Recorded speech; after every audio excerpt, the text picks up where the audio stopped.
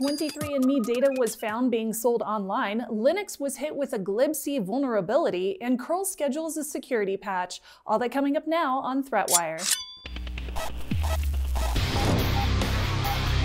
Greetings, I am Shannon Morse and this is ThreatWire for October 10th, 2023. This is your summary of the threats to our security, privacy, and internet freedom. Let's go ahead and jump right into the news this week. The genetic profiling service called 23andMe had user data stolen. Reports have surfaced that an unknown entity had scraped private user data from 23andMe's website and offered it for sale on a cybercrime forum. The stolen data supposedly includes sensitive information like origin estimations, health data, photos, and identification details. The 23andMe officials confirmed that some private data is indeed up for sale, indicating unauthorized access to individual accounts. The data scraping technique was used, essentially reassembling small pieces of information available to users. These attackers gained access to accounts configured for a DNA relative feature, allowing users to find potential relatives.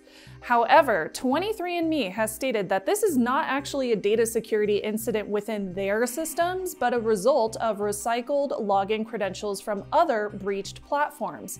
Of course, we all know that you should not be using the same username and password combination across multiple platforms. The stolen data includes profile and account ID numbers, display names, gender, birth year, ancestral heritage results, and more. The compromise affects those who opted into the DNA relative feature, showcasing unexpected privacy consequences of certain platform features. Now, what's crucial here is that the threat actor scraped data from the DNA relative matches, making it even more concerning. So to protect your account, 23andMe offers two-factor authentication, which I highly recommend enabling in your account settings if you haven't already. This incident highlights the importance of strong, distinct passwords for every single online account that you use and refraining from password reuse. Since passkeys are not generally available on all online sites yet, hopefully it happens in the near future, using 2FA should be a standard practice. Genetic information is very sensitive, and breaches like this emphasize the need for heightened security measures. Due to a lack of legislation around online DNA services, I don't necessarily recommend using DNA sequencing services or 23andMe type of websites, with the understanding that many people do sign up to find lost family members, family medical history, or to answer questions. I have some urgent news about a new Linux vulnerability, which is called Looney Tunables, which is tracked as CVE 2023-4911. A local attacker could potentially gain root privileges by exploiting a buffer overflow problem in the GNUC library's id.so dynamic loader. Now, the GNUC library, which a lot of people call Glibc, that's what I will call it in this video, is a crucial component in most Linux-based systems, providing essential functionality for program execution. The dynamic loader within Glibc is responsible for program preparation and execution, making it a critical part of Linux systems.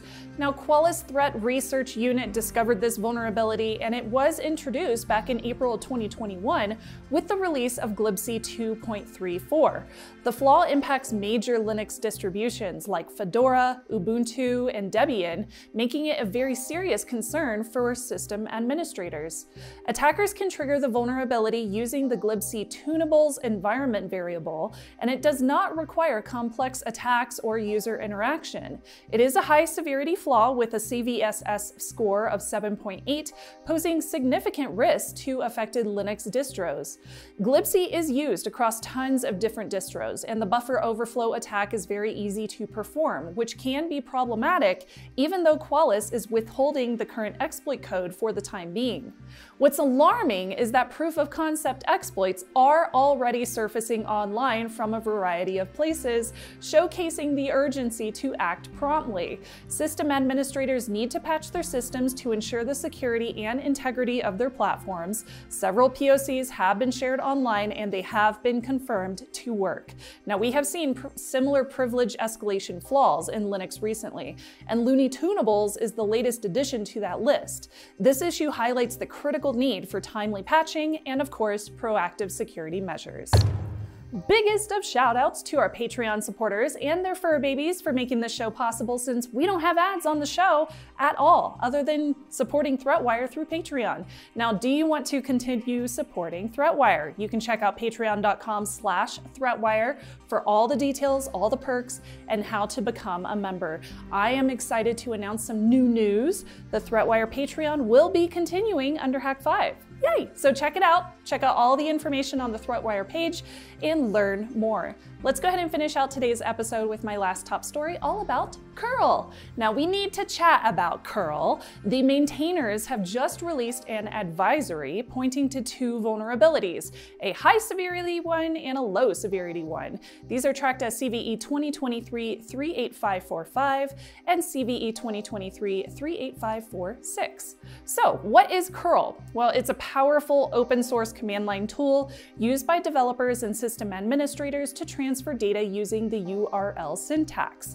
It supports a wide range of protocols like SSL, TLS, HTTP, FTP, and more. libcurl, on the other hand, powers curl, providing essential URL transfer functionality for applications, making it a crucial tool for developing interconnected applications.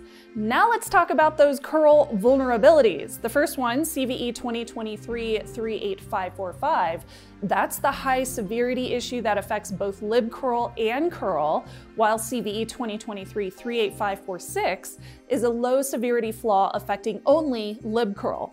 The exact version ranges impacted are not disclosed yet to prevent premature problem identification, but make sure to mark your calendars for October 11th when the details will be unveiled at 600 UTC. Organizations need to act swiftly, inventory and scan all the systems utilizing curl and libcurl, preparing to identify potentially vulnerable versions once the details do come out. Updating to curl version 8.4.0 upon that release is going to be crucial to safeguard against these vulnerabilities. Now, these will be fixed in the forthcoming updates set to release on October 11th, 2023 at time of recording. Right now, the details are vague though, so make sure to stay tuned to the Hack 5 channel because you are going to see a new face on Wednesday. You might have saw a teaser on Twitter giving us all the information on this upcoming patch. I'm Shannon Morse. Remember to stay vigilant, stay secure, and I will see you on the internet.